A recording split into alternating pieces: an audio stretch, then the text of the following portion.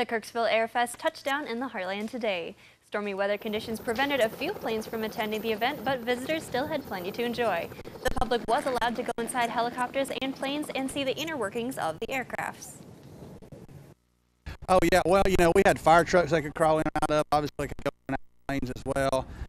Helicopter rides, there's a lot of interest in that. The guy's been going pretty steady all day because he can fly in lower weather conditions, and people have really enjoyed that as well. We also had the Boy Scouts here doing a Boy Scout merit badge today, and they got to fly in helicopters. They really enjoyed that too. Cool. He also says he estimates that around 800 Heartland residents attended today's Airfest. This is the second year the Kirksville Airport has held the event.